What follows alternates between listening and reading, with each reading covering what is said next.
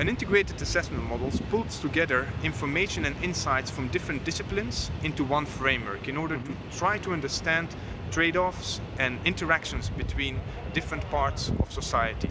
And the different models or the different disciplines that are being integrated is for example, economics, a model of the energy system, the agricultural system, the land use system, and so on.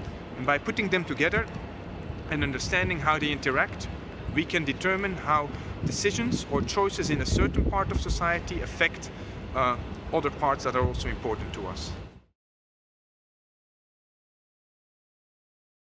Integrated assessment models are very often used to assess and understand the implications of policy decisions.